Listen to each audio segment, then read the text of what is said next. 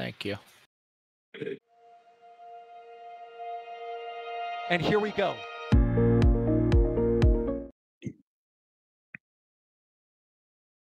All right, we're good.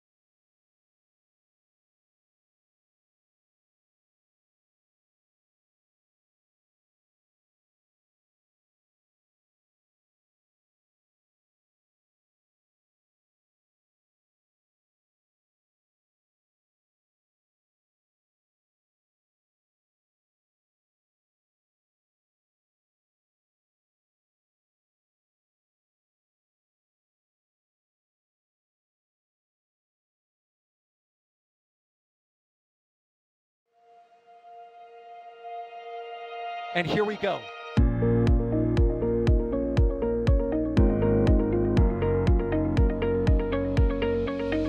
have liftoff. Propulsion continues to be normal. R68 chamber pressure looks good. Following up. Roger, roger, planet.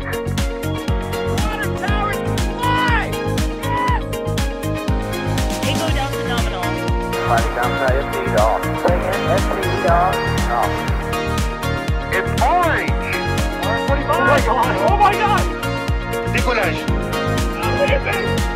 Put that in the big bag, 343 unfolds to go. Indeed. We rise together, back to the moon and beyond. This methane will be igniting in the flare, correct? Yikes. You dead? Sure. We don't need any more of these.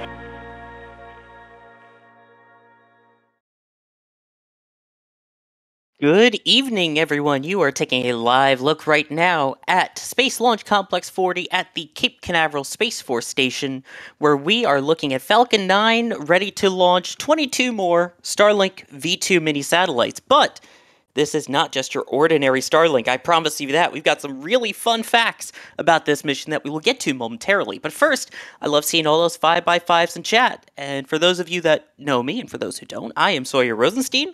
I will be your host for this evening, the host with the most puns, hopefully. And joining me tonight is Trevor Sesnick. Trevor, how are you doing? You know, Sawyer, I'm doing really well. It's exciting that we're on these 17 flights and have some more cool stats that I'm excited to talk to y'all about. Oh, it's a fun one. And also fun tonight, joining us on Field Comms is Julia Bergeron. Julia, how's it going tonight?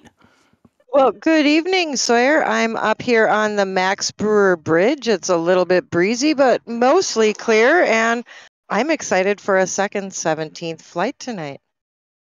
Oh, yes, you may be at Max Brewer, but Max Evans will be the one at the press site bringing you the video feed that you're seeing at the moment. And the one who's bringing all of this to you is Pat O, who's in the back pushing the buttons, pulling the levers, and making all the hamsters turn in their wheels so this video gets to you. Now, we mentioned that this is not just your ordinary Starlink. I say that a bunch, but this one has quite a few historic bits to it. As mentioned, this will be the second booster to hit 17 flights. This will be the 200th reflight of a SpaceX booster, and SpaceX's 69th launch, nice, of the year.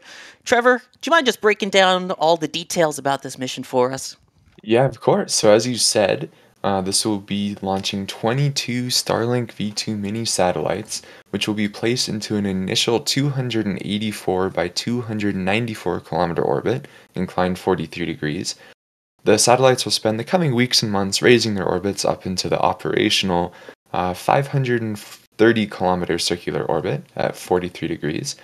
The booster, as you said, is flying for its 17th time, which Julia will talk more about in a second. And after launch, it will attempt to land on SpaceX's drone ship Just Read the Instructions, which will be stationed approximately 618 kilometers downrange. Another cool thing is, following having some work done on it for the past few months, this will be Bob's return mission. So Doug has been working overtime for the last few weeks, but on this mission, Bob will attempt to recover both fairing halves from the water, roughly 676 kilometers downrange. And then, as you said, this will be SpaceX's 200th reflight of a booster and the 258th launch of a Falcon 9. So we're coming up on, wow, what percentage is that? That's almost 80% of all Falcon 9 flights being on flight-proven boosters. Yeah, that number's insane. And should say Bob is back again, just from the repairs. He's already been out once, kind of get his sea legs back, and now supporting again tonight. So, as we mentioned, again, 203 flights, 17th time this booster has flown. There was a little confusion about which booster would be flying tonight, but it is still a 17th flight of a booster. Julia, do you mind helping us break down what booster we're talking about tonight and its path to today? Well, certainly. Now, as Sawyer said, last launch we thought it was 1060, but it did turn out to be 1058, which SpaceX cleared up basically while they were broadcasting. So, yay! It is currently 1058 in Port Canaveral, and back to 1060. We started off launching 1060 June 30th, 2020, with the GPS 3-3 mission. From there, we went on to two Starlinks, then Turksat 5A. 1, 2, 3. Oh my gosh, of course, Starlinks, right? 3 more Starlinks. Transporter 2, which was, of course, a landing zone 1 landing. Starlink. Wow. You see a trend here, right? 1, 2 more Starlinks. Then we break it up with a Galaxy 33 transporter Starlink, and we are back to another Starlink tonight, which shows how do we best test these boosters that are in the older ages, hopefully to at least 20 launches. We do it with Starlink missions, which are lower risk for the company. I'm just going to interrupt you here a quick second before I throw another question to you. I've started propellant load for tonight's launch, according to SpaceX, and all systems and weather are currently reported go, which goes along with the question I was about to ask you, Julia, of how's the weather looking where you are? According to Max, the weather is chilly. For us in Florida, it is 75 with a light breeze. The closer you are to the coast, it is a little bit muggier, which means it feels a little cooler. But it's a beautiful evening. There is a half moon, a few stars in the sky, maybe some wisps, but better than the last launch for sure for viewing. Yeah, last one, for those who didn't get to see it, kind of went straight into the clouds, and I can say for the people that were southeast of the launch along Florida's coast, it was pouring rain here, so did not get to actually see it. A reminder, if you have any questions, you can tag us at NASA Spaceflight, and we will do our very best to answer them about this mission, this vehicle, the historic moments, which, by the way, with the countdown now underway, this is also set to make more history in that this will be SpaceX's third consecutive launch, scheduled to launch at 11:38 p.m. Eastern Time.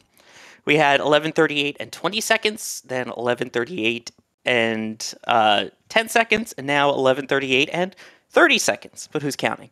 Except for the clock in the top left of your screen.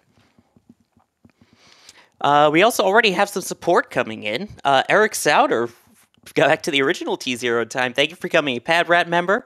And look at this generous support from John Dopker, gifting 10 Red Team memberships. But wait, there's more.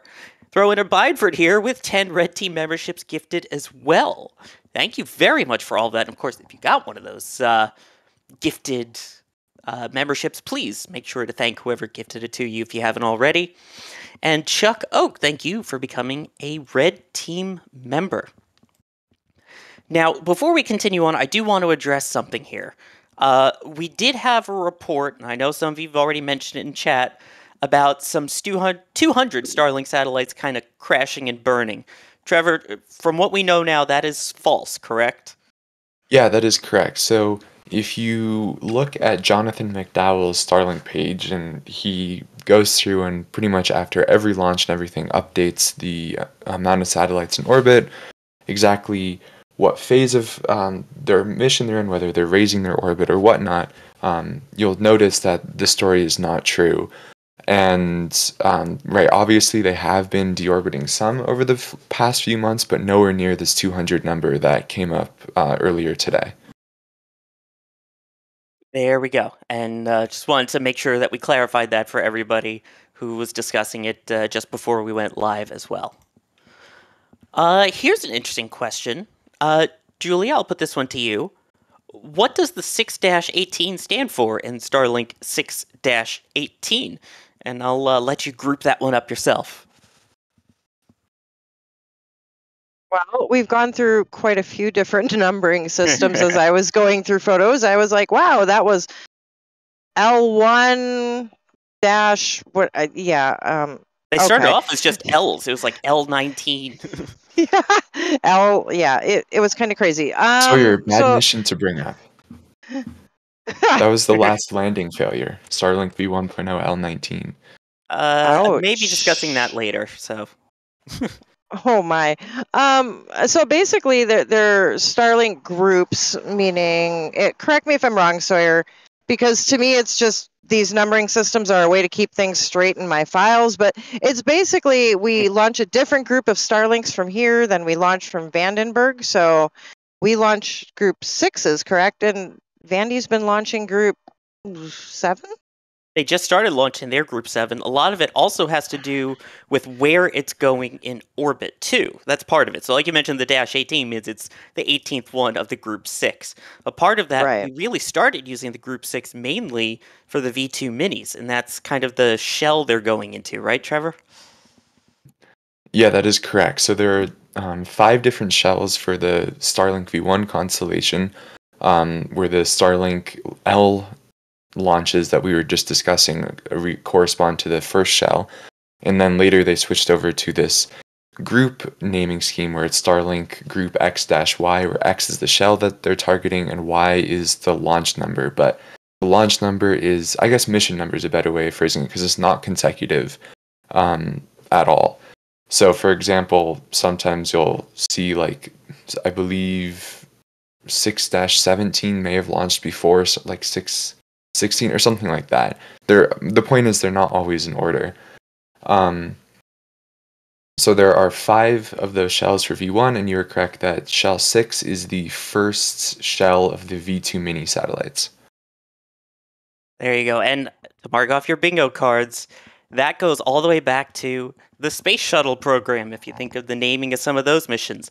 Later on they were STS-130 and so on, but early on, they were originally given a number, 2-number system and a letter. So that would be, let's say, STS-51J. That would mean it's supposed to launch in 1985. It will launch from the East Coast. They didn't get to the Vandenberg launches, so they were all the ones. And then the letter was what number it was supposed to be that year. We've had launches with a 5 in front of them that launched before Challenger in 1986. So it was basically just they got the number, they got the naming, and wherever they ended up in the schedule, they kept the same number and naming, just to not make it confusing internally, but make it very confusing externally. Here's another question that kind of goes along with this, Trevor, and I'll put this one for you. Mark asking, it seems like all the Starlink launches for some time have been at night. Why is that? And I'm sure a lot of people have been watching all these, including us hosting it, are wondering why as well. Yeah, that's a really good question. So there are kind of 2 parts to this answer. So the first is that SpaceX is targeting a very specific plane in orbit. So they are launching into this 43-degree orbit at 284 by 294 kilometers. But then, obviously those satellites go around the Earth every 90 minutes or so. So there's also a specific point in that plane where they're trying to target so that they'll be spaced out relative to the other satellites correctly.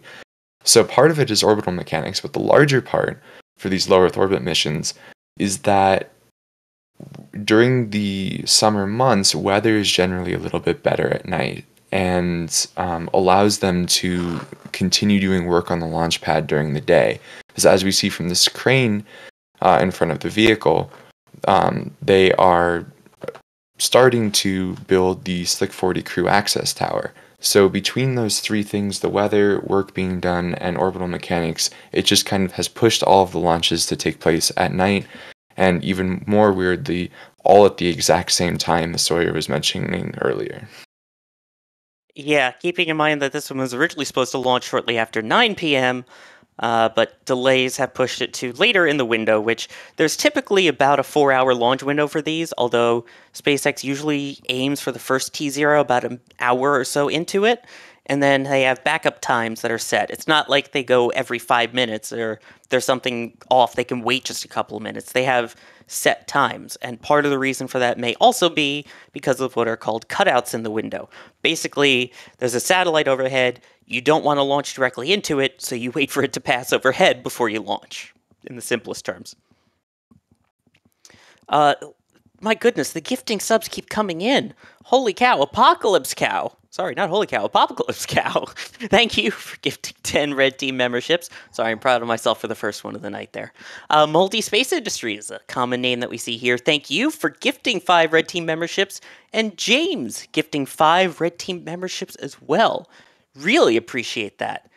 And more support coming in from John Dopker here saying, got to see my second Starlink train this past Thursday. And seeing it again tonight, a bit more spread out. Nice. I mean, I've never gotten to see a Starlink train. Julie, have you ever seen one?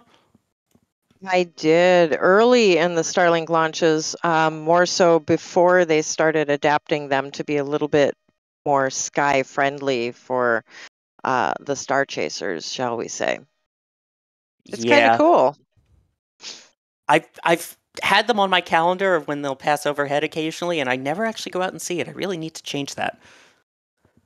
But yeah, you can go out and see the trains fly overhead. They are definitely dimmer than they used to be, which part of that is also down to the design of them. These newer ones, they intentionally make them darker and less reflective of sunlight to try and be less of a burden on ground-based astronomers, as they typically, as many as there are now especially, will fly through some of their imagery that they're trying to catch, especially since most of those have to be done in sort of a long duration, almost streak in a way. And more gifted Red Team memberships. I'm not Jack. I don't break as easily, I don't think. Molly Merriams, thank you very much for gifting 10 Red Team memberships as well. Holy Toledo, Ohio. Except this is Cape Canaveral, Florida. But you know what I mean. The generosity is very much appreciated. Thank you, thank you. Here's a question, Trevor. I'll put this one to you, and I don't know if we know it exactly, but I'm sure there's a spreadsheet somewhere. James asking, what's the average lifespan of a Starlink satellite before they end up deorbiting? Yeah, that's a good question, and I think the best answer is we don't fully know yet, because the initial satellites that SpaceX launched are still up in orbit. However, if I remember correctly, SpaceX was expecting roughly a 5-year lifespan on them before they run out of propellant. Right, and they're also in such an orbit that eventually they will just deorbit on their own, because for those who don't know, that's actually a requirement now for every single satellite launched. You must have a way to dispose of it when it's done with its active lifespan. So for Starlink, they do have the small thrusters on board, but if they completely run out of propellant or something breaks, they're in a low enough orbit that over time they will decay enough that they burn up and are destroyed to help keep the sky a little bit clearer. And for those that can't, they have something called a graveyard orbit, where they will literally put it into an orbit that's specifically designed for garbage. So it's basically the sky fill instead of the landfill in that particular orbital range there. Now we are getting really close to not just any vent, but the best vent.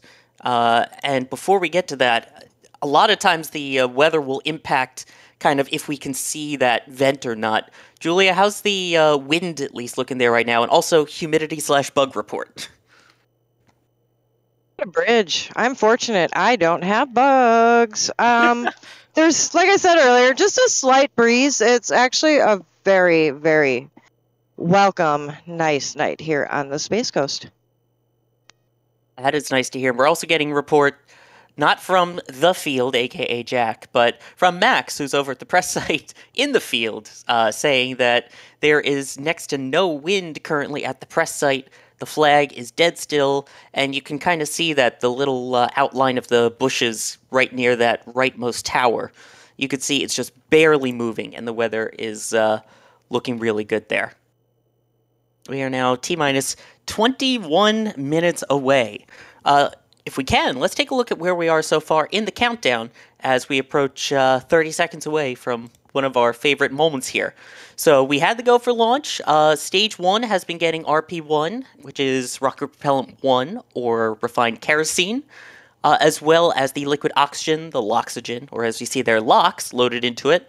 Meanwhile, the second stage has only been getting RP1 loaded so far, and that leads us to where we are about to be in about 5 seconds, and that is what you see labeled there as the best vent, which we call the T-minus 20-minute vent, beginning directly on time there. Trevor, what's happening besides the little plume of smoke on the right there? Well, to be very clear, that's not smoke. That's just vapors. And what that is, as you just mentioned, the RP1 load on the second stage has now completed. And there's only one line that fuels the second stage through the transporter erector, which you can see on the right of the vehicle.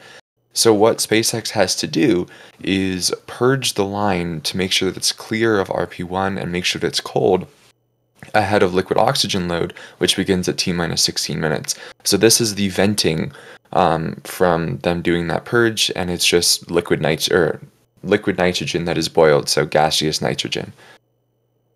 Right, and again, you'll know that liquid oxygen load has started on the second stage when you see that venting actually come to a stop there. So it's another good launch indicator of where we're at. Let's take a few more questions here. Kurt Gullacher. Trevor, I'll put this, Julia, I'll give this one to you. Is there any chance of a lunar jellyfish tonight? Probably no. We only have about a half moon. It's starting to set in the west. Oh, I mean, I've been wrong before, but I don't think we're going to have those conditions tonight. I mean, we can hope, but yeah, it's... We can hope, but the rocket's going to be going away from, because it's going southeasterly. We can hope. I'll give you hope. There we go. That means you'll just have to stay and watch to find out, right? That's right.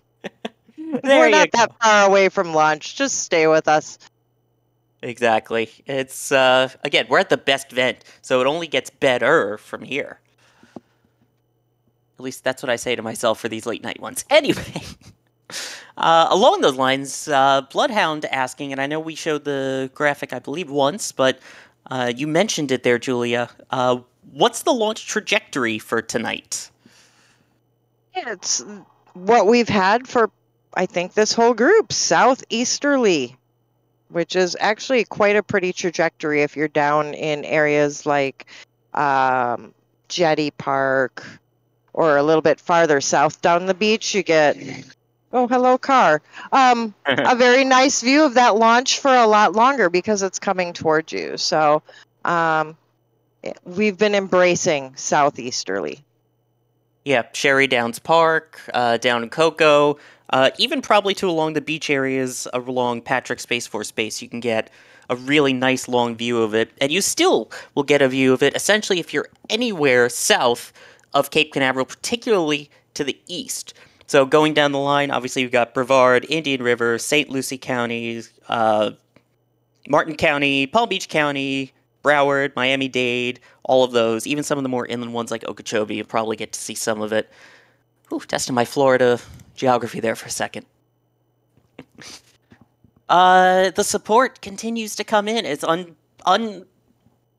fantastic. Very fantastic. John Dopker with a great question here saying, Earth weather can be a pain. Trevor, I'll put this one to you, but how often does space weather cause delays? It's not that common, but it's also not rare. For example, just the other day on Rocket Lab's ill-fated launch, they had a hold before their launch attempt due to solar activity. And then we also saw, I believe on the order of a year ago now, there was some elevated solar activity which didn't scrub the SpaceX launch that caused the atmosphere to somehow get thicker. I don't really understand the physics of it up at the deployment altitude. So SpaceX lost a number of satellites early. But it's not that common, but it's also not rare. What degree are you going for? I'm a mathematician at this point, okay? Not physics, okay. Fair enough. I still am in a physics program, but let's not think about that. No, let's forget about schooling for a little bit here and just focus on more generous support here. Apocalypse Cow, again, gifting 10 red team memberships. Wow. Again, I keep saying holy cow. It's not even meant as a pun. It's just very impressive. Thank you. Jim Cavett gifting a red team membership. Revelation Motovlog becoming a Pad Rat member. And Bideford buying up the pun tokens here. Where are the puns, Sawyer? Come on. Bring them on. All right. I may have to start link a few together for you guys then to make up for it, so we'll see. Please do. Oh, boy. As long as I don't refly puns, I think we're fine. I will reply to questions. We will refly boosters. But, yeah. I see Max's disdain already in the back channel for that. You're welcome, everybody. Along those lines, while we're talking about the reflight, I think it's worth bringing up again the historic natures, shall we say, of this mission. Again, a record 69th launch, nice, for SpaceX so far this year. This will be the second booster to reach 17 flights, the third launch in a row, scheduled to launch at 11:38 p.m. Eastern Time, as is currently, and the 200th reflight of a booster. But what does it take to get to this point? How did we go from our first landing way back in 2015 to today? That's a good question. It's a good thing I prepared a video just for that occasion tonight. Tonight's Starlink 6-18 mission will mark the 200th reflight of a SpaceX booster. But how did we get here? Step 1 was to prove a booster could come back and land. It started off with a bang. Okay, a bunch of bangs on barges in the ocean. The first successful booster landing was back on December 22nd, 2015, as B-1019 landed back at Landing Zone 1 at the then Cape Canaveral Air Force Station. Talk about a holiday gift. That booster is now on permanent display at SpaceX headquarters in Hawthorne, California. The first successful landing at sea took a little longer. On April 8, 2016, after successfully delivering a Cargo Dragon capsule to the International Space Station, Booster 1021 landed upright on Of Course I Still Love You, the drone ship, around 9 minutes after taking off.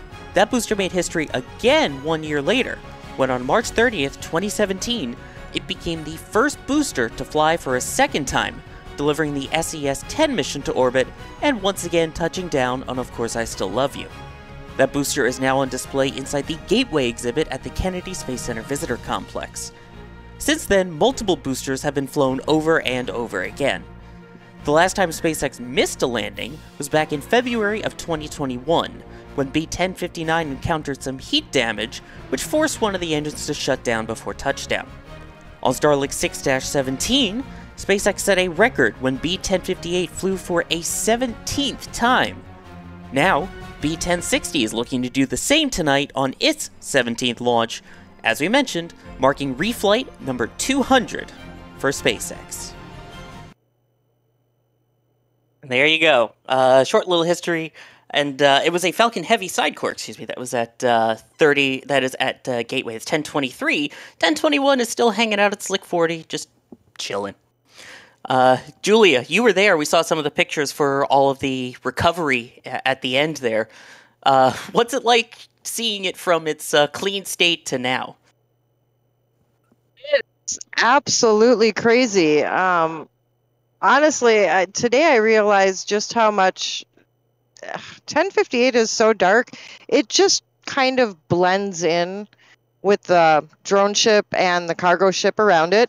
And if you are passing by there at night or even looking on our live views, I kid you not, it just ghosts into the night now. So yeah, it's kind of crazy when we see a pristine white booster anymore, which I bet you, Sawyer, another question that's going to come up is, why don't they wash these boosters? That's true, especially since we saw the one at Hawthorne that's perfectly clean even after it flew once.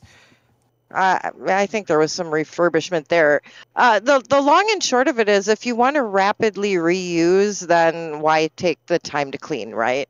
And the other thing is that takes more labor and honestly also would generate waste because you can't just wipe that off with soap and water. You actually have to use things like isopropyl alcohol to remove that soot So it's just easier to leave it alone, and if they have to modify the flight profile just slightly to accommodate that, they will. But so far, it doesn't seem that there's been any major modifications to accommodate the added weight. There you go. And I know we've been getting, I saw a question just a moment ago asking about basically, will there be another expendable Falcon 9 booster? And we've seen them actually this year so far. Yes, we have. This year on, sorry, I'm looking at my spreadsheet now. End of last year, we saw Galaxy 31 and 32 expended on, sadly, B1051, which I think hurt a lot of us. And then we've seen some Falcon Heavy center cores expended this year on the EchoStar 3 mission, on USSF 67, and Viasat 3. So they still are expending Falcon 9s, but it definitely isn't common. No, but what is common is our Florida team getting some spectacular photos of some of those expendable boosters and the reflown ones, and we have them now as metal prints at shop.nasaspaceflight.com. Talking about Falcon Heavy, how it's a mix of reuse and expendable ones, we have some awesome Falcon Heavy prints in the shop, in fact, as you can see right there. I mean, just look at that 27 engine power. You'd never know that some of those had flown previously and how gorgeous it still is from all of that. And again, these are all available at shop.nasaspaceflight.com, and all of them come with a message from the photographer about them, especially our newer ones, and you can add a message as well. If you get anything from the shop while we are live during the stream, you can add a message if you so choose that will show up on our special panel here so that we can read it on air. I like to think that was a pretty smooth transition on that one. Maybe they always are, Sawyer. Maybe not as smooth as the surface of the boosters with all that soot, but you know. All right, I know that joke was actually pretty rough, not smooth. Oh my gosh. Well, I say that because we have Anna Gallin here from Miami saying pun credits for Sawyer, as well as Astro Knucklehead, excuse me. Sorry. Sawyer pun token gifted. I had to do it because I took my dog named Shark to the beach. I hope your dog doesn't bite. Oh, I'm on a roll here and my brakes are locked. Anyway, Rocket Prophet, thank you for gifting 10. Wouldn't that mean that you're not on a roll? Because doesn't rolling mean that you're stationary, like the bottom of the tire is stationary relative to the surface, and if your brakes are on, then that's not the case, so you're not rolling? That's the pun, Trevor. That's the pun. Rocket Prophet gifting 10 Red Team memberships. Joe Pastrito gifting 5 Red Team memberships as well, and James gifting 5 Red Team memberships. Holy cannoli! And now I'm hungry for dessert, but thank you all for the generous support. It really means a lot. And then another question of support here coming in from Revelation Motovlog saying, will I be able to see anything from Maryland? And unfortunately, I don't think so. Typically, there's only one type of launch that you can see if it goes northeast. Right, Trevor? Yeah, so as we mentioned before, today's launch is going southeast, and so you won't be able to see it. However, on a lot of the ISS missions and some of the Starlink missions that head up northeast, you would have a much better chance of being able to see it. Exactly. Yeah, pretty much all the ISS missions, you'll get a great view because either it goes northeast from the Cape or it launches out of Wallops Island, Virginia, which also gives a great view along the east coast there. So appreciate that. And Barb T, thank you for becoming a PadRat member. Now here's a question for Julia. Logan Adamson is asking, since we saw all the landings and everything there in the video, especially on the drone ships, how is the booster secured to the drone ship after landing?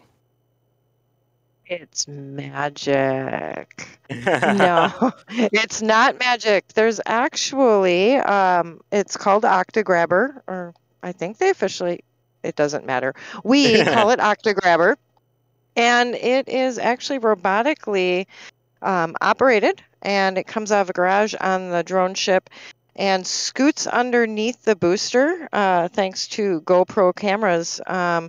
think of it as like a mini tank. Not only is it low to the ground, but it is heavy. And what it does is those four arms grab onto the same clamp, same hold points that the launch pad actually uses to hold the rocket down before launch. And that alone, no magnets, no magic, just a mini tank, hold it to the drone ship in most weather conditions at sea. Yeah, we've seen a few kind of tip a little bit, but yeah, when it works, it's such a cool piece of technology. And again, you can see it sometimes when we pan up and down when the boosters return into the port on our Space Coast live cameras, which you can see 24/7 right here on NASA Spaceflight 2. We are now under 5 minutes away from liftoff here. Julia, if you need to set up some cameras, we'll let you go ahead and do that, and we will talk to you after launch. Thank you so much, everybody. Enjoy. Oh, I'm sure we will. So now, as we come up at the T-minus 4 minute mark or so, that is when the retraction will happen of that strong backed, the TE, on the right side of your screen. That moves back just a couple of degrees, and when we get to T0, it will completely throw back so that it's away from the rocket itself. That's what's been providing it with all of the propellants and oxidizers on board, as well as providing power and air conditioning and other items to the satellites on board inside that payload fairing on top as well, which hopefully we'll find out if those payload fairings are reflown or not, although they do look a bit on the cleaner side, Trevor. Yeah, it's hard to tell with how dark it is, but definitely not as flight proven as some of the other fairings that we've seen. And with the quality of X streaming. I mean, what? I'm sorry. I joke. Let's get serious now as we get into this final part of the count here. So you can see kind of that venting a little bit right now near the interstage area. That's that black portion. There's another vent that is expected in about a minute, Trevor. What's that one for? Yeah, so in a few minutes we'll see a series of things happen. First of all, the liquid oxygen load on the second stage will finish up, and we will see a similar vent to what we saw at T-minus 20 minutes and 20 seconds of that line being purged. Additionally, at the base of the vehicle, sooner than later, the engines will begin being I guess they already began being chilled a few minutes ago, and sometimes some vapors are visible from that, but generally not really, and that's when SpaceX runs a little bit of liquid oxygen through the turbines of all 9 Merlin engines to make sure that they're chilled down ahead of full propellant load at T-minus 3 seconds or so when engines are commanded to start up. And then at T-minus 2 minutes, as I said, stage 2 LOX load will be completed, and then at T-minus 1 minute, Falcon 9 will enter startup and pressurize its tanks for flight. There you go, and at this point we have confirmation that Stage 1 LOX load is complete. As mentioned, the next big thing we're waiting for will be the Stage 2 LOX load complete call, along with the vent that kind of indicates that. After that, it's all up to the launch director once everything's pressurized for flight, waiting. They will give the go or no go, and then the engine ignition process starts at T-minus 3 seconds with a green flash. That is a material called TTEB that is used to help ignite all 9 Merlin 1D engines at the base of Booster 1060 tonight. And so far, everything continues to count down as we reach under T-minus 2 minutes now and counting to the scheduled liftoff time of 11:38 p.m. Eastern Time. A reminder, on board 22 Starlink V2 mini satellites on the 6-18 mission heading into low Earth orbit. And there is that vent that we were just talking about as we hit 90 seconds to liftoff. We also have confirmation verbally that Stage 2 LOX load is complete, and the visual confirmation on the screen as the final purge of that line is underway right now on the right side of your screen.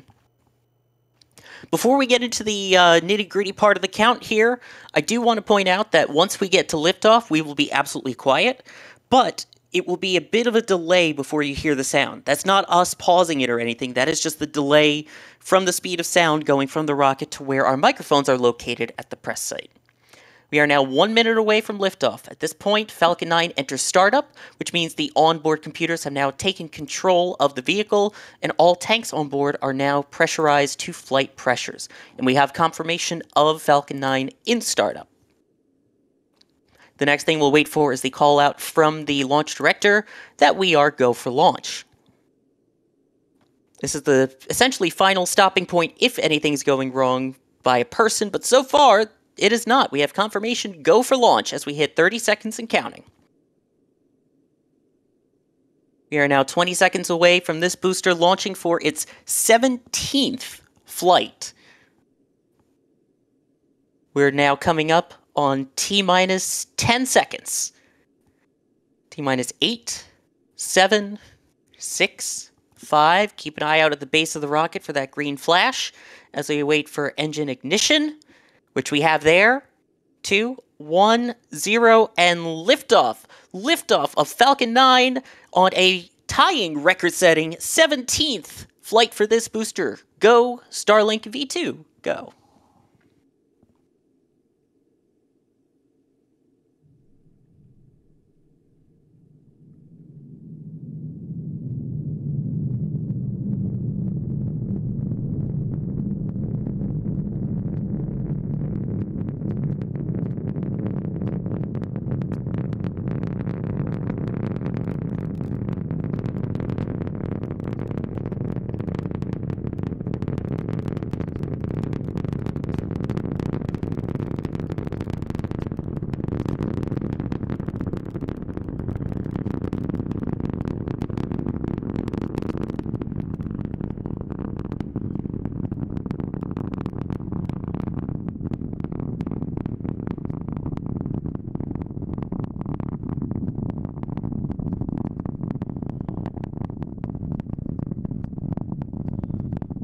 We just had a gorgeous view there, what looks like around a vapor cone as the vehicle gets ready to pass through the speed of sound, and as the vehicle now enters max Q, that is maximum aerodynamic pressure being pushed down onto the vehicle at this point of flight.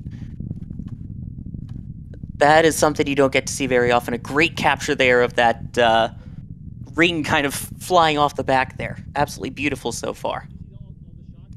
And now you'll start to see the individual engines as the atmosphere gets thinner.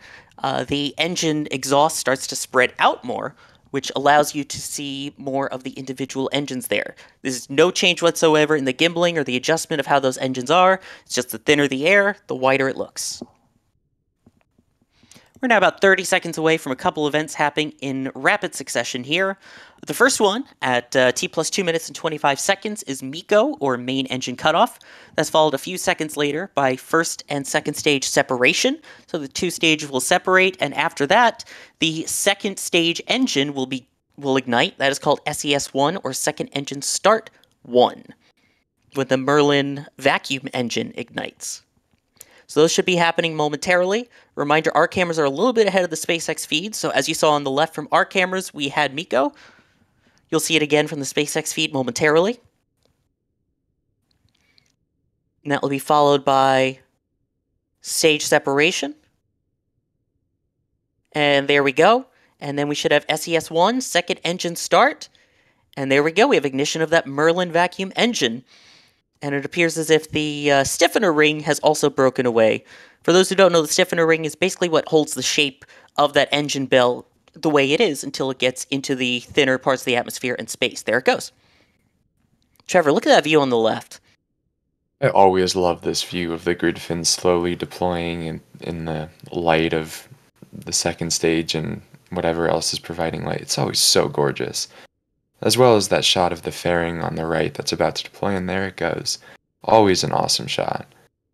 Exactly, and a reminder, those fairings are actually recovered to be flown again. Those are expected to land about 676 kilometers or so downrange and be picked up by Bob, one of the recovery ships. So now at this point, everything will continue in flight for that second stage. And on the first stage, you can take a look at the data there in the bottom left. The speed may be going down, but you'll notice the altitude is still increasing on that first stage. That's because it still has that forward momentum. And as it continues to go up, it will drop in speed, but you'll notice a point where the altitude will just stop. It will stay pretty much where it is. That is what's called apogee, the highest point in its orbit, or in this case, suborbital trajectory. After that, you will start to see the altitude decrease and the speed increase, kind of in reverse. And that's why we have those two burns that are coming up, right, Trevor? Yes, that is correct. So the first burn, called the entry burn, will start by igniting the single center engine and then ignite the two outer engines, E1 and E5, and that will slow down the vehicle and protect it from some of the heats of reentry. It's literally fighting fire with fire, as Sawyer always likes to say, which I think is a very cool way of describing it.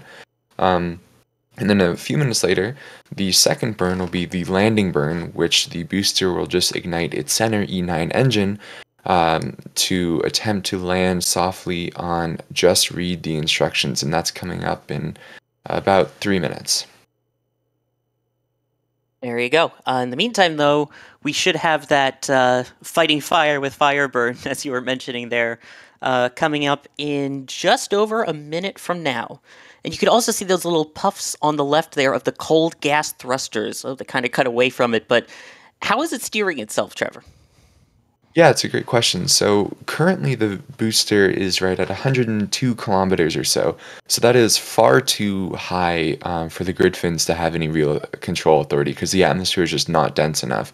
So during this phase of the flight, the booster has onboard gas thrusters, which I believe are a mix of nitrogen and possibly helium, but I don't think SpaceX has said officially what the gas is, but I believe it's both. And those are just stored at high pressures in COPVs, and then they slowly vent them a little bit and in very quick pulses to control the vehicle.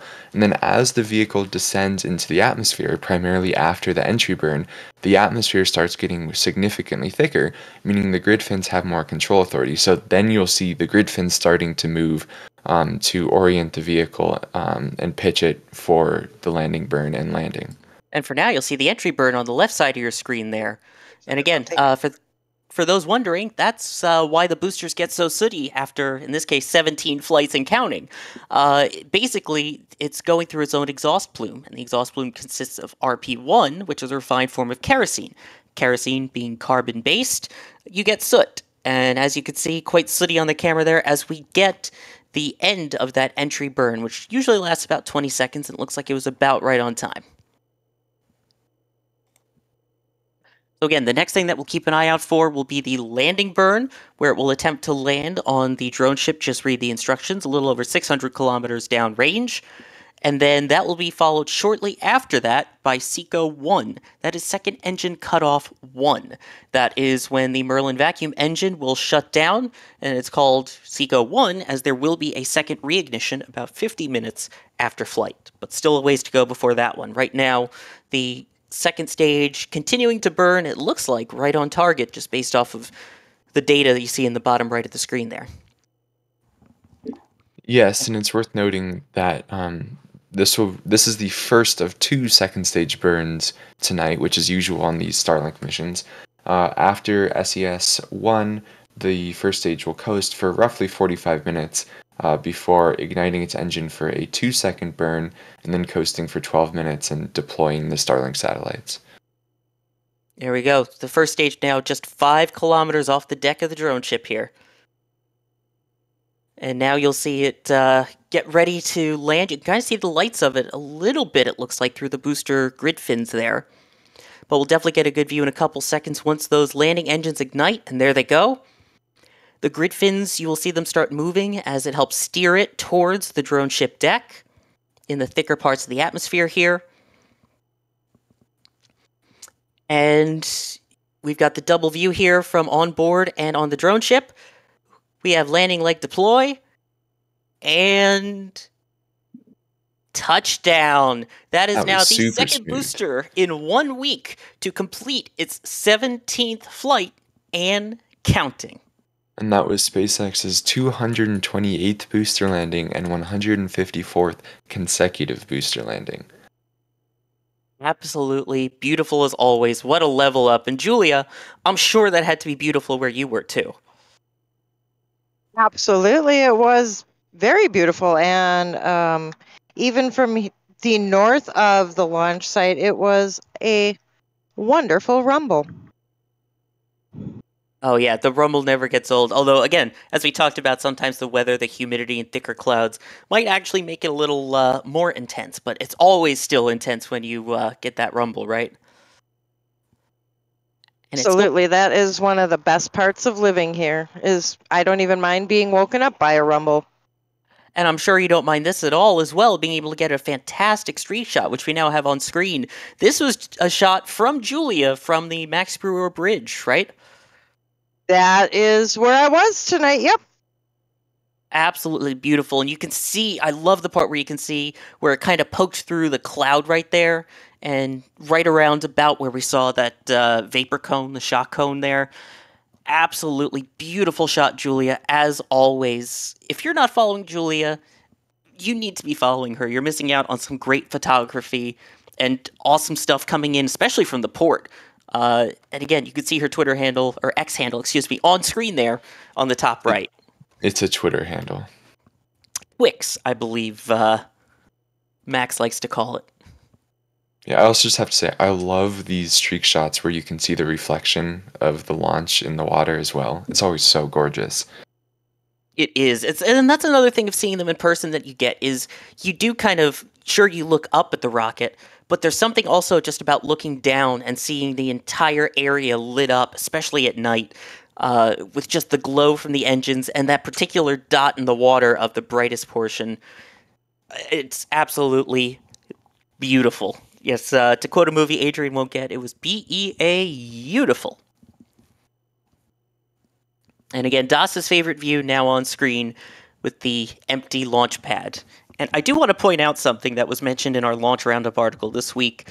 At this current launch cadence that we've now seen, Space Launch Complex 40, which we're looking at right now, would be able to support over 90 launches in a calendar year. And a reminder, that doesn't count Launch Complex 39A, and that doesn't count out in Vandenberg Slick 4 East. Yeah, that's obviously somewhat idealistic, but based on this turnaround, which SpaceX has been doing somewhat consistently, they would be on track for over 90 launches from the single pad next year. Absolutely nuts. But hey, if Elon wants 144 launches in a year, you're going to need a pad and a fleet, especially out in the ocean in this case, that can keep up with it. And so far, it looks like it. Now, we did get some, again, really generous support that still came in right around T0 and during the launch. Jake Winlow, thank you for gifting 5 Red Team memberships. Apocalypse Cow, thank you for gifting 10 Red Team memberships. TS6000, no message, but still with the support, which we greatly appreciate. Rocket Prophet, thank you for upgrading to a Red Team membership. Renee Gonzalez Jr., thank you for becoming a PadRat member. And Jim Cavett, thank you for gifting another Red Team membership. Absolutely fantastic. Also fantastic, the team that joined me here tonight for the launch. Julia Bergeron from the field, thank you so much for being on tonight. Thank you for an entertaining stream tonight. And I want to thank all of our viewers and members and supporters on Twitter. Because without you, we can't do what we do. Whatever you may call it, we do appreciate that support. Thank you as well for joining us from the studio tonight, Trevor Sesnick. Yeah, of course. It's always exciting when on a mission 6-18, the booster becomes -18. Oh, that's a really good point. Love when that happens. You know me, I love when these aren't just your ordinary Starlink launch.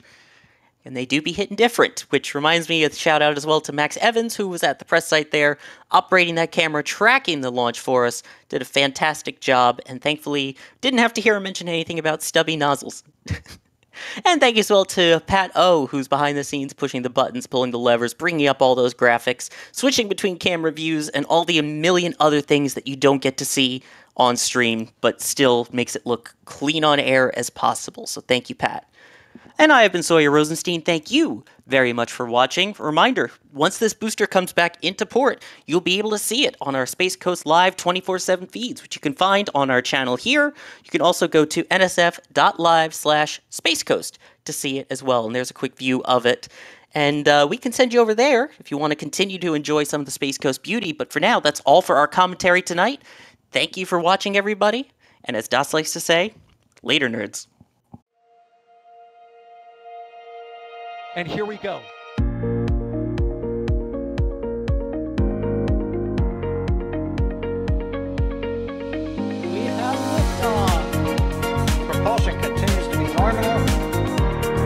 SPA chamber pressure looks good. Doubling up. Roger, with planet. Water powered fly! Yes! Tango down to nominal. Flight downside FTE off. Say again, FTE off. It's orange! Oh my god! Oh my god! Décollage. Put that in the big bag, Jingle. 343 unfolds to go. Indeed. We rise together, back to the moon and beyond. If the methane would be igniting in the flare, correct?